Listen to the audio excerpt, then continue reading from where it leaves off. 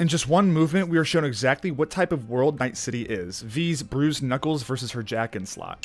And we get some visual backstory to what type of person V is. Local guy.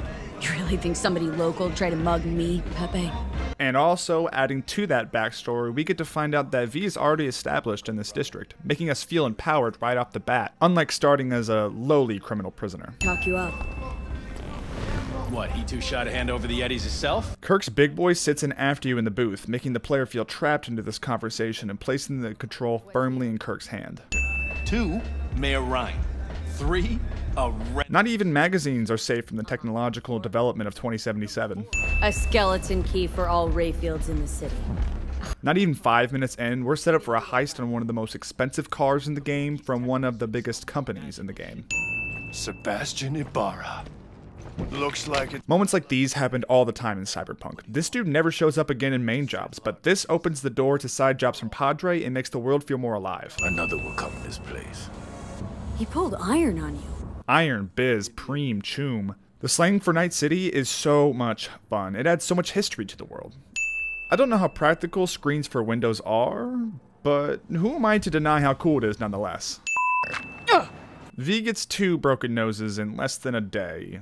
She's tough. Even Kabuki under-the-counter magic can't get around an alarm like that. I know you. You hang at the Coyote. This reminds me of the opening of Star Wars. There's no hand-holding on the introduction of these people or places. They just throw them out there and expect the players to keep up, which is a good thing. Games too often baby players into their games to the point of it being boring. Just like that? You put a barrel to my skull not so long ago. V, didn't you know pointing a gun at someone's head is the fastest icebreaker Night City has?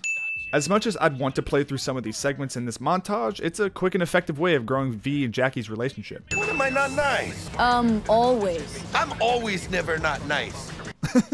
Could have just said, I'm always nice. Doesn't look like your average bust. No due process in Night City, it seems. If you're f***ing shit up, you're gonna die. For all of you complaining about the way V sleeps in her bed, you gotta think, she's been out hustling all day. Girl just wants to get some shut-eye. Time you got up. Think I might have caught something. Fun that catching something nowadays is a code-based virus and not a biological one. The entire whole of Night City might just be the best city I've ever seen in a game. It's so wonderfully realized and draws you in. Getting immersed has never been easier. Fat-ass black Jesus of the afterlife. So what's the gig? We meant to come out in one piece? Well, our Savior wants to tell you everything himself. Really sticking with that Jesus analogy, aren't you? Hey V, Dr. Vector will see you now. Mr. Gray will see you now. Sorry, I have to, every time. Name's Dexter Deshawn. Known quantity from the afterlife. Keep your guard up, that's all. Should have listened to Vic. Seems to always be right. Need some new kit, but tools, not toys, Vic. Time I bumped up my sights and got a grip. Implies that a younger V might have come to the Ripper just to mess around with some cyberware. Quit crying, Vic. I'll bring you the Eddies later, with interest. You know I will. Last time. Everyone deserves a doc like Vic. I expected this Ripper doc to be one of the dingier ones of Night City, but no. They really are just a chair and a room in the dock. So either antibiotics are great in 2077, or people don't give a fuck. We'll work something out. Right now, I'm just out to make sure you get back in one piece. Eddie's in hand. As much as Vic is a bro, he's still gotta make his eddies. A bit of anesthetic and I can start cutting. Vic's gun is some heavy hardware, as these marks never leave V's arm. I love cyberware. I never played Deus Ex or Detroit, but being able to modify oneself like this is something I'm kind of hoping to see in my lifetime. Now draw your weapon. You should see your ammo count in a brand new sight. This HUD is diegetic, and I didn't even notice until Vic points out the ammo counter. It's not there in the first mission with Jackie. But you'd have to watch out for negative energy fields and avoid mean reds. V, yo, listen up. I'm right there with you, Jackie. Wouldn't want to finish my spirit reading either. Bet knew it wasn't easy. Some brothers from Pacifica got back to me. Told me to stop looking. End the convo. We'll learn later that the Voodoo Boys didn't want Dex looking into Evelyn because of their original plan to steal the biochip for themselves, and they didn't want Dex involved, which can be interpreted as another red flag for Dex being untrustworthy. What's the issue needs resolving with Maelstrom? Got a beef? Slotting the shard. Everyone's phones are just inside their heads now, which feels like the natural progression of things. Apple's removed the headphone jack. We all know the port is next. How long until they get rid of the phone itself? One Meredith Stout of Militech has developed an interest in said convoy. Who's a prima donna? Glad to know that the term prima donna is still being used 57 years later. Of course, to do so, you'll need that frazzled cat's info. Sending it now. This happens all the time, but the character's eyes glow when they're accessing their phones, so it's not in your head. It's just a super small projection right in front of your eye. One more thing, Miss V. Quiet life or blaze of glory? These two options Dex mentions are the two camps that each of the endings fall into. The game making you walk the same pace as who you're following is a godsend for us PC players. The Maelstrom symbol is that of a spider, and it seems that a lot of the boys have had augmentations to give themselves multiple eyes. Wonder if it's an initiation type of thing. Escape. Pure as baby powder. I'm getting big war boy vibes from Dum Dum though. Look at Cheeky Royce in the background just waiting and watching. He ain't dead. No, he's alive, well, and kicking. Damn, y'all, that was saucy as hell. That meat's the only thing that'll get you a chance at grabbing that chip. Does Dex call Evelyn a piece of meat because she used to work at Clouds, or because he's a piece of why not both? Actually, doesn't seem much like your thing, this place. Evelyn's reaction here. Little hint to her past. The chip is tucked away inside Kompeki Plaza. Oh, the decor's to die for. Is she talking about f***ing Yorinobu, or how nice the plaza is, or maybe she's foreshadowing that she won't survive the game's runtime? Who knows? How about it, V? Raw brain dance. Ever taken a dip before? Braindance is like taking VR to a whole new level. Everything in 2077 seems super attainable by us in the future. I love it. It's too bad most of the BDs we do here are only good for flogging the log. Flogging the log? Why haven't I heard that one yet? You look like a cut of meat, are you? Evelyn. Jesus, walking face to face with Adam Smasher has gotta be a brown pants type of situation. Visionless old graybeard who thinks nothing will change and he'll live forever. Well, Yuri, he's right in the end. The BD will be the death of us. Maybe not of us, but at least of Evelyn, so death shadowing. Place used to be a morgue. You believe that? A bar in a morgue that serves up dead people's signature drinks named the Afterlife. That's some great marketing right there. Name's Jackie Wells. Shot of vodka on the rocks, lime juice, ginger beer. Oh, and most importantly, a splash of love. Wrote your name in the death note with that one, Jackie. Better believe I will. I see no reason why you should be using expletives. Delamain has got to be one of my favorite side characters. I always love a super dry, matter-of-fact character. Everything in 2077 really just feels like everything Elon Musk is doing right now after it starts working. Isometric Air, easily my favorite track of the entire game. Delamain, initiate combat mode. Jesus, Jackie, you're such a goofball, trying to enter combat mode on a peaceful street. The greatest crimes issue from a desire for excess and not from necessity. Speaking of the excess that T-Bug just mentioned, check out these Arasaka employees. Simplicity, sometimes toughest to master. Amen to that. I don't condone murder, but I don't blame Yorinobu for killing his father. Subaru has big Tywin Lannister energy, only caring about Arasaka above all else, never truly loving his son. And also, Subaru wanted to kill Yorinobu, so like, what goes around comes around. No normal person would be able to survive this, so cyberware is pretty great, isn't it?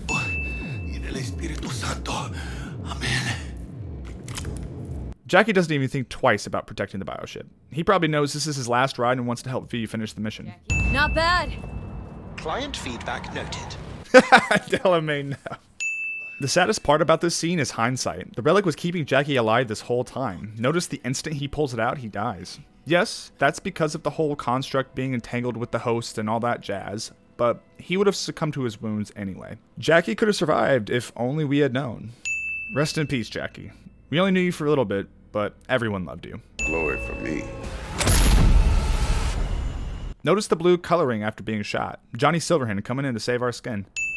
This is where the game truly begins. It's a long-winded prologue, but does a great job about setting so much up at the world. Johnny gets his own HUD, and we finally get to see the Reeves. This gun is badass and awesome that we can get it in the main game. Atom Smasher's eating bullets from Johnny's badass gun before he became 96% cybernetic. Dude needs a drink in the afterlife. So let's you and me figure this. Takamura killing Dex is a good first step in gaining our trust. Pick me up. Of course. See, Delamain is the homie, coming to pick up V outside of the service area. Silverhand's construct is overriding your consciousness, gradually taking over your body until one day you'll just be gone. Sure, Cyberpunk stole the plot from Arkham Knight, but who cares? I love that Johnny gets to be around all the time and make comments on whatever's happening. You take the blue pill, the story ends. You take the red pill, you stay in Wonderland. Who you work for, start talking! I don't hate Keanu's performance here. Everyone has been saying that he feels flat and bored the whole time, but that's just Keanu for you, and I really like him as Johnny. Probably the best part of the game for me and many others. You do not look so bad. Compliments. I too possess this slyness you speak of. Takamura immediately speaking that he too possesses this slyness lends us to believe that he is more than just some corporal rat. Him defending himself makes him come off as insecure and, in turn, more human. What, we stroll into Arasaka HQ and announce that Yorinobu's a kin killer? That he murdered Saburo? Yep, that's exactly what's going to happen. Hey, I was listening to that. Shut up. What did you say? Finish your tea and get the f*** out. It's fun watching an ex-corpo not get his way and throw a fit. And if that means picking another fight with Arasaka, so be it. Either V doesn't care about fighting the biggest corporation in the world, or it's Johnny and her already becoming one and the same. A cherry blossom is placed outside this diner, where V has her first conversation with her savior and first real conversation with Johnny, also her savior. The cherry blossom in Japanese culture is representative of the fleeting nature of life, but also of renewal and future happiness, all of which rests in the outcomes of the tasks discussed with Takamura. You know you don't gotta speak out loud to talk to me. V not having to speak out loud to talk to Johnny was the correct move 1,000 times over. Opens the door to having banter with Johnny whenever. Way back when you weren't even an itch in your daddy's ball sack. But don't quit if you feel uncomfortable. You could miss out on something truly remarkable. Sounds like they're about to make V take acid. Personal profile.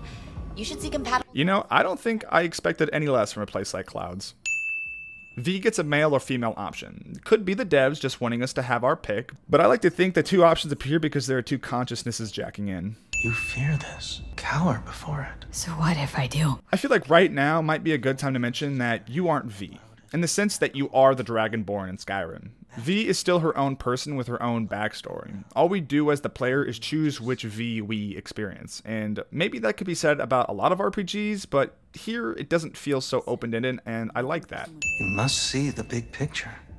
You focus too much on details, minor ones, like Evelyn. Angel's speaking to the two minds inside of V's head throughout this scene. Like here, V is just worried about surviving while Johnny still wants to change the world. There are many times where the things Angel says could be applied to both V and Johnny. You wish to be remembered. Wanted to reach the top. Be someone. Still do. This might just be my favorite scene in the entire game. It really captivated me. Most likely because it feels that this is the most vulnerable we get to see V.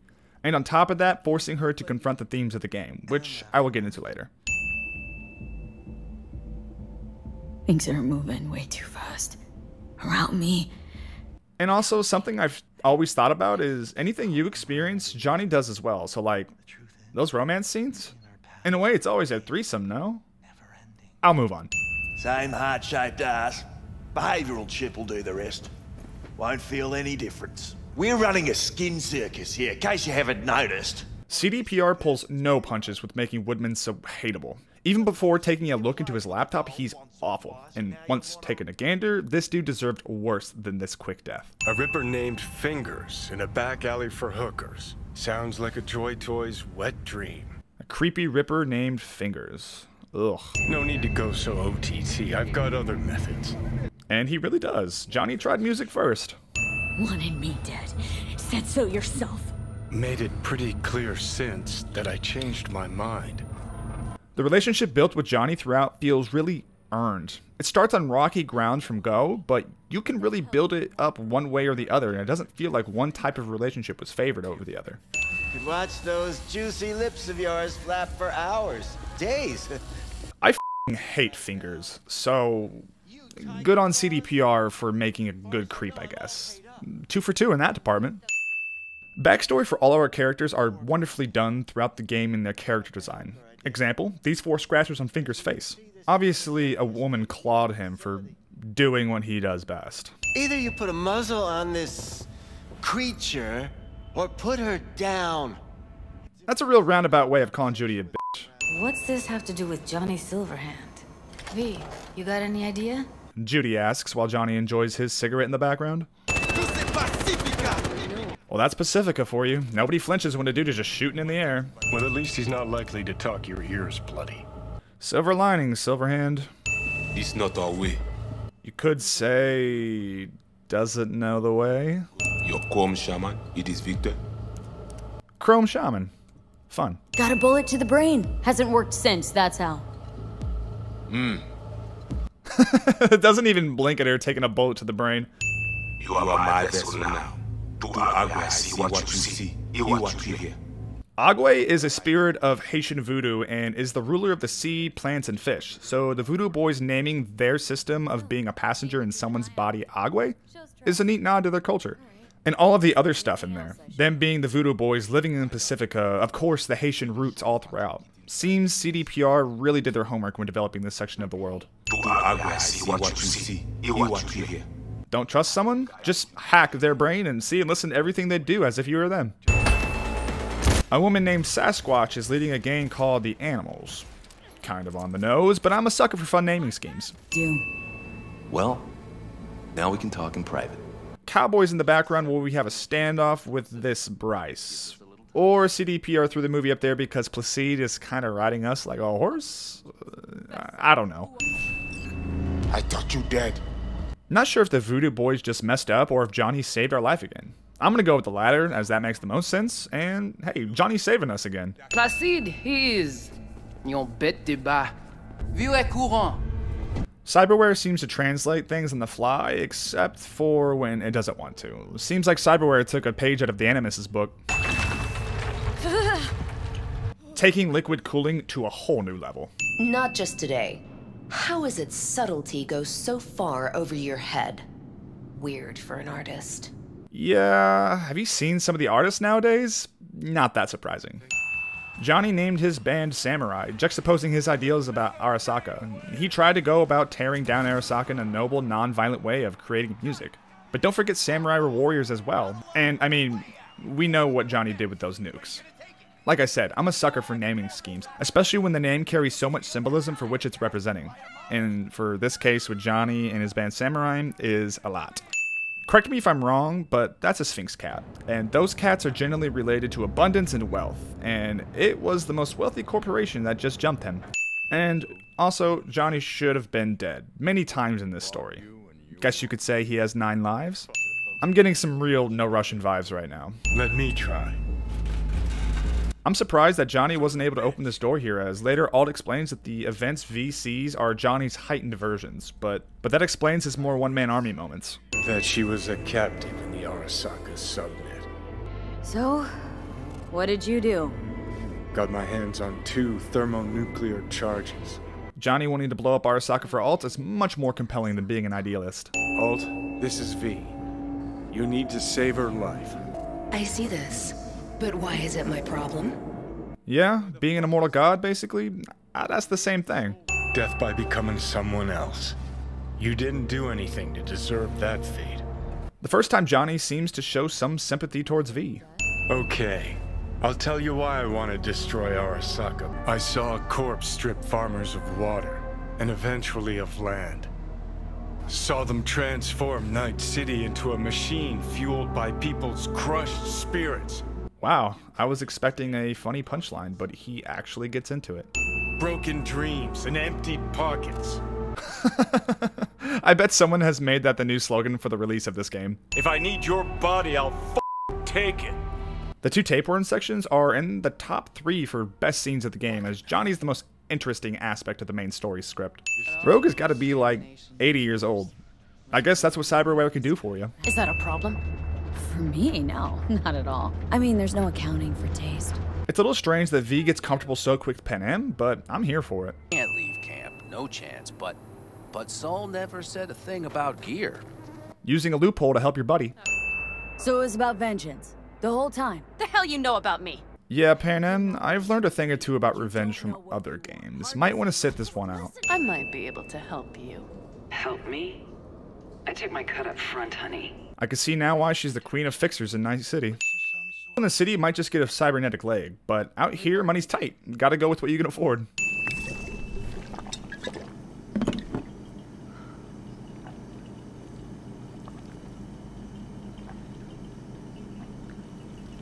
Another one over here. We're the wrench. The cutter is the AV. I appreciate the attempt at a visual, even if it's completely useless. And now, Panam, here's Johnny. Why does that remind me of something shiny? If it's something advanced... Don't worry.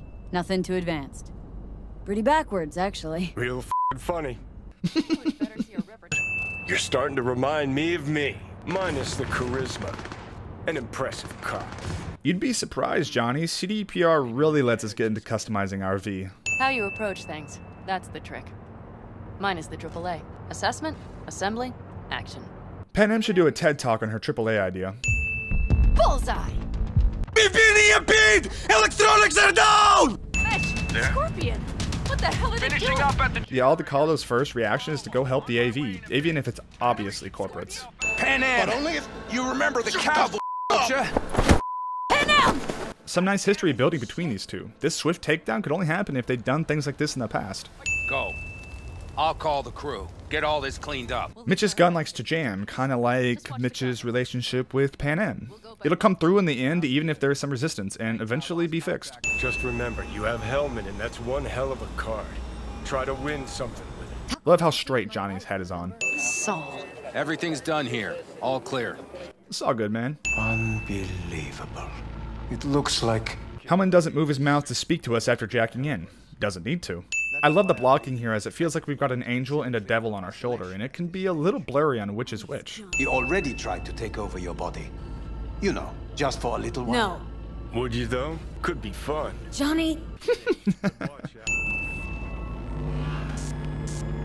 We get a quick flash of Saburo while downloading the blueprints. Neat little foreshadowing to what happens with them.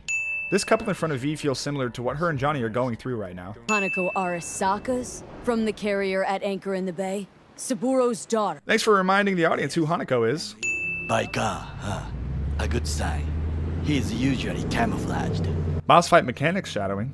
I do you a favor now by not cutting it off and taking it straight to Yorinobu-sama. Be very careful, my friend. We are all so far from home. Even with Oda's threats, Takamura's honor still holds.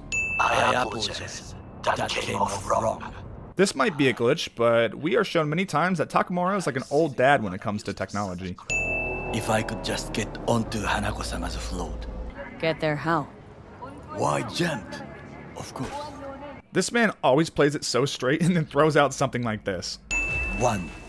We break into Arasaka Industrial Park. 1.5. Why 1.5? Why not lump it in with 1 or make it 2? The more quiet, the better. But you are the thief. I will not question your skills. In other words, you can run in and shoot everyone in the face. Ate what you call a scat burger. Tasty? Ask the people below. I love Goro, but he's still a suit. Doesn't care much for these people. This shot is beautiful. Feels like it's ripped straight from a trailer. Haha, they're literally floats.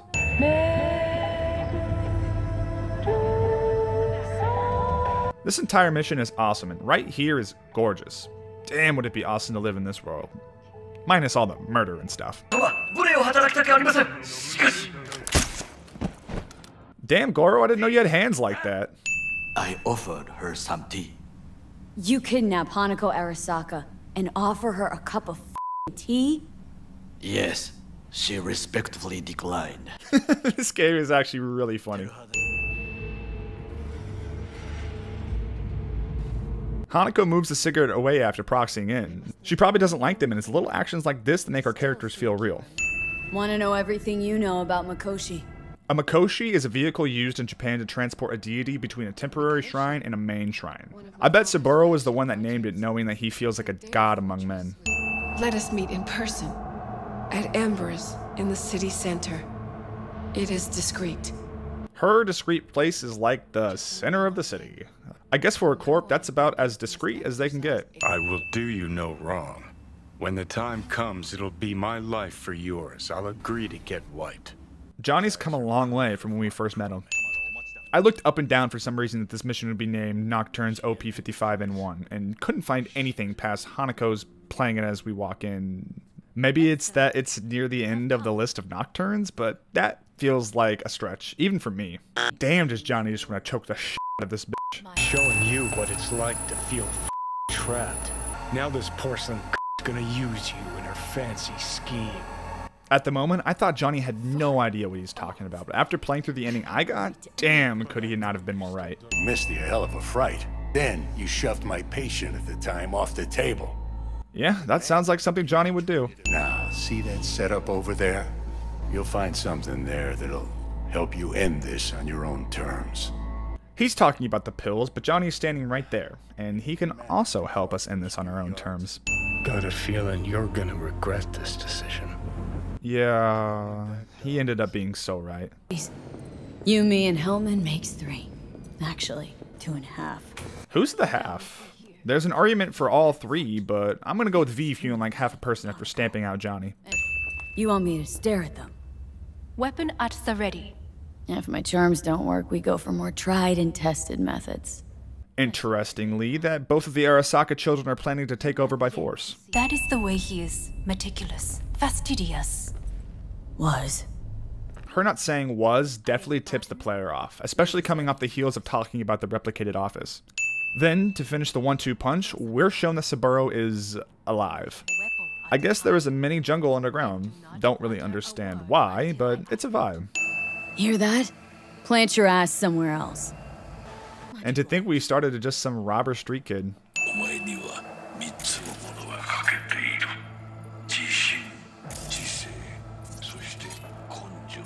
Saburo might be old, but he's not dead. Atom Smasher. How about that, Johnny? That was for you. Damn straight that was for Johnny. Felt good to do one last thing for him after going through with the wrong decision. I looked around everywhere to see if there was any significance to this giant robe and couldn't find anything. So it just seems they wanted a dramatic shot. And it's pretty dramatic. You've lost. It is they who have lost. Yorinobu was actually right. It seems he knew what his father's plan was going to be. Sitting down at the same booth to share their last conversation where they did their first. That line that kept V and Silverhand separate, well, faded a while back. Makes you wonder how many of our dialogue choices were because of Johnny being in our heads. The principle, V. It's always about the principle. Johnny's sounding like a dad right now, but he's correct. But at the end of it all, it's the code you live by that defines who you are. We talking psychological code or cyber one? Remember what Dex asked you? Quiet life or blaze of glory? Shame you chose wrong. Even in this moment when I was playing, I felt like Johnny was in the wrong, and it just makes my ending sting so much more. God, this ending was so well done. The construct has been cleared from all engrams. The madness is past. Now that Arasaka has no more need for Johnny, they just get to get rid of him. Another corporate win. I want out. Ugh, I hate that she doesn't respond. We can join twins. When in Kyoto. Yes. This and the doctor not responding to us is not boding well for the events that happen next. It appears his consciousness was used to override that of his son and heir, Yorinobu Arasaka. And if being stuck in an Arasaka space station wasn't enough, how about being a tool in the resurrection of Subaru? And this unnatural color grade really adds to the disorienting, unreal feeling that this ending provides. This text on screen really makes me reflect on my life in conjunction with the choices I made in the game, and for me at least, damn does this text ring true. Enemy. Arasaka. Principal. Me. Betrayal. Me. I love these one-word responses because it forces the player to reflect on the choices they made throughout the game that led them to this position. And if being trapped in space and helping resurrect Saburo wasn't enough, let's remind the player what happened to Jackie.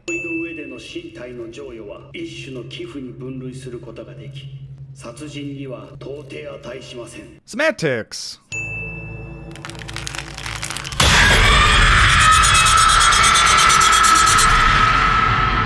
It was about 2 a.m. when I played this part, and it scared the shit out of me.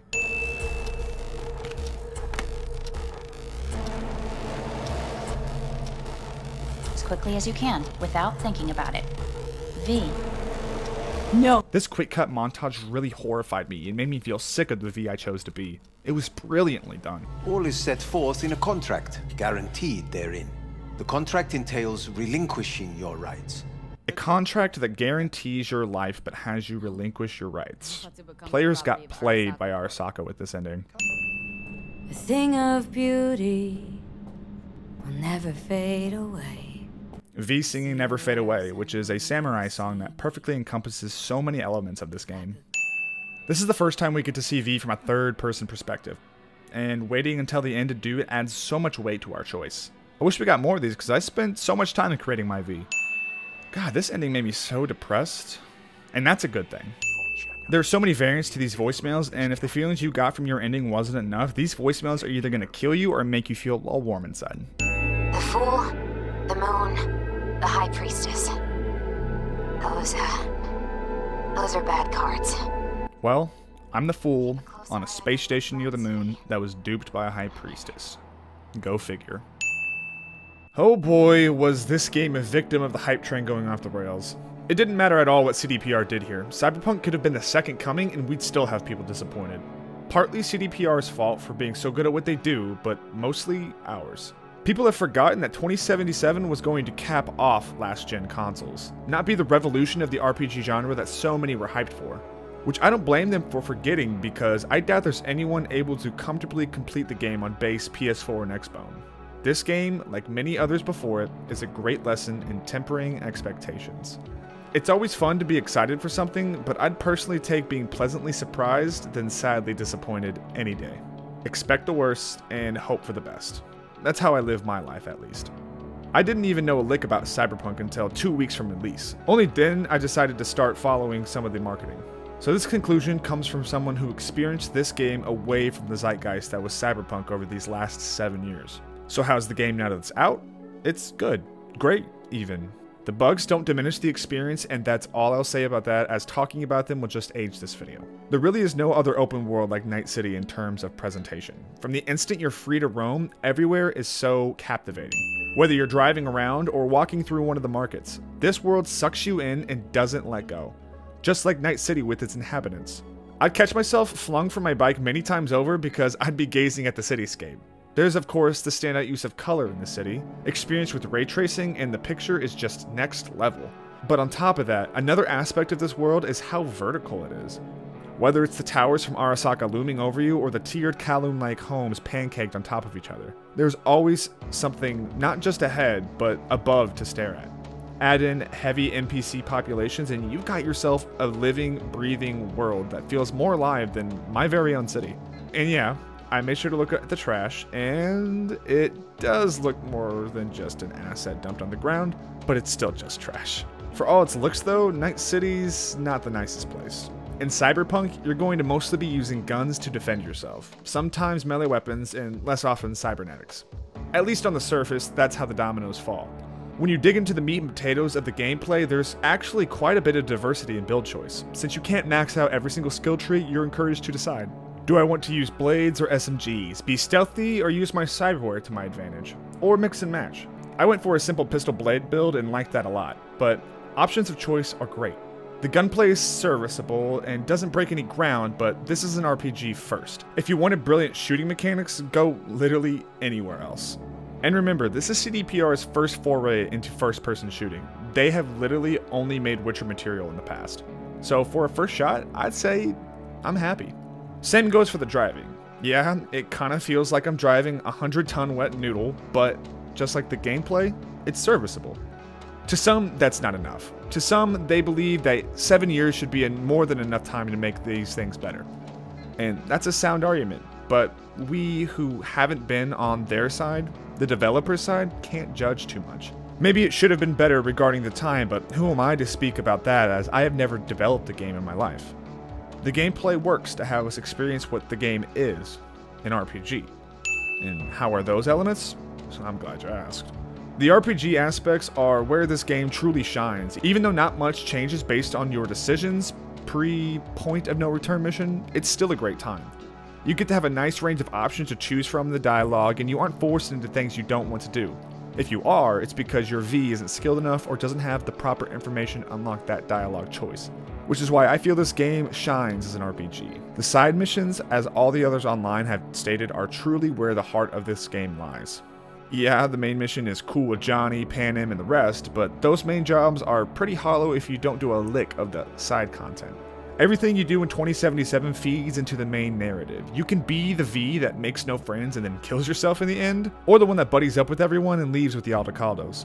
And those are two wildly different outcomes to reach. There are 5 main endings to the game, and to reach each one will be decided by the amount of side content you complete. Cyberpunk's crutch is the relationships you build with all of the characters in Night City, and I urge you all to go out of your way and play those jobs. CDPR did a great job realizing each character to really make them something with weight. My favorite side character has got to be Delamain. The missions where you've got to get his taxis back have so many neat references, and it's fun to develop a relationship with an AI. I was actually sad when I couldn't retain all the rogue Delamains and keep Del's memories intact because I didn't have enough tech skill. But that's just how the cookie crumbles in this game, and I had to be okay with that. 2077 got me to care about an AI taxi driver. If that's not a testament to the character work here, then I don't know what is. And this might be a bold statement, but I feel like Johnny, Panem, and V are our main 3 characters. You correct me if I'm wrong, but besides Johnny and V, Panem has so much going on with her character. Hell, she gets an entire ending to herself. And Panem's just great, so here's to our girl. Simping aside, what does Cyberpunk have to say, if anything at all?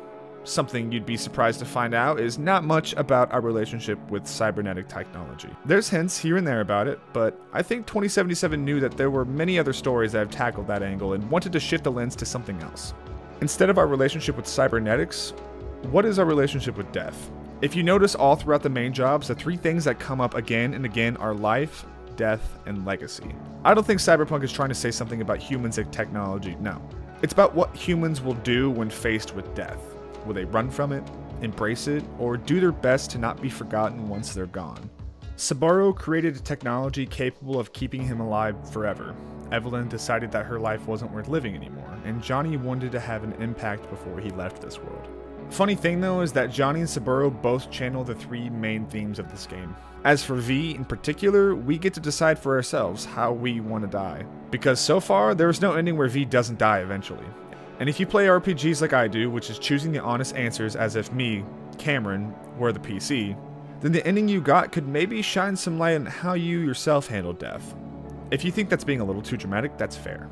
But BioShock showed us games can be art. And I'll parrot this forever, good art makes you feel something. And in my opinion, great art can make you realize something about yourself. There's a YouTuber named Grant Vogel. He said after playing The Last of Us, he realized that he wanted a daughter. Yeah. So don't tell me that video games can't have a profound impact on someone because they can and have. I digress. Am I saying that this game is on that level? That now I want to create a second consciousness inside my head to banter around with? No. My point is that every experience we have in this life, something can be gleaned from it, big or small. Through playing Cyberpunk, I realized some small things about myself, all while having a kick-ass entertaining game to play. It's not perfect, nothing is, but it's a game that we all know was cared for, labored over, and will continue to be supported long after its release.